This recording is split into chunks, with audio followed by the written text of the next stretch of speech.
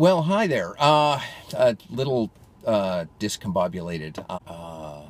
I pulled over on the side of the road with my truck just now. The first time this has ever happened. I connected with an old friend's wife today after some things that she'd shared in social media that were concerning to me, and I reached out to her as as a coach, just to see if I could provide some support to her. And she shared some stuff that's going on with her that included her intention to take her own life. And as you might guess, this is well outside the realm of what a coach is going to address.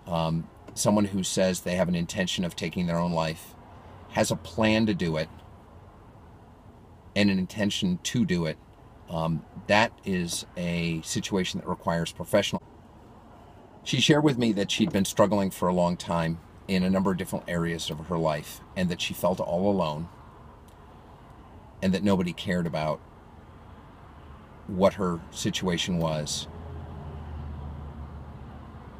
and she didn't have any hope that it would get better.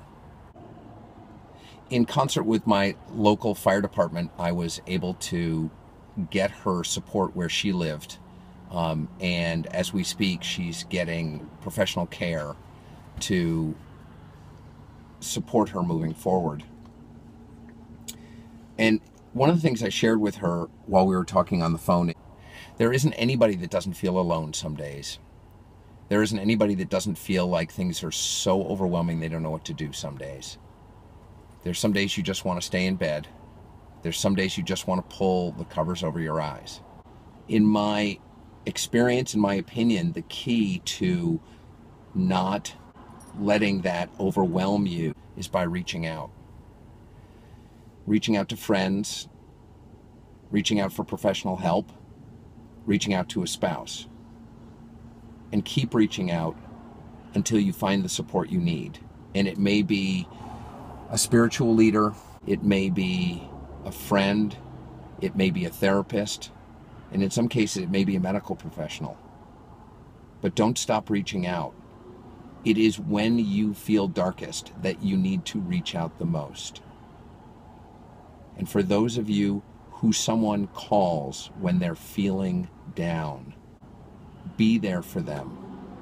It's our responsibility to be there for others as well, because we're going to ask them to be there for us.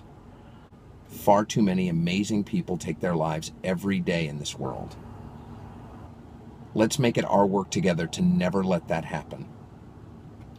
If a friend reaches out for help, be the hand that reaches back. And if you can't, go find help that can help them. I don't know what the future brings for my friend, but she couldn't see a future better than taking her own life. We meet people all the time who are having a bad day. You never know when your kind word, your smile, your touch on the arm, or your invitation to go out can make all the difference. Be the one who can make the difference. Be the contribution to others. Remember, you can be the one who makes a difference. Have a great day, and I'll talk to you soon.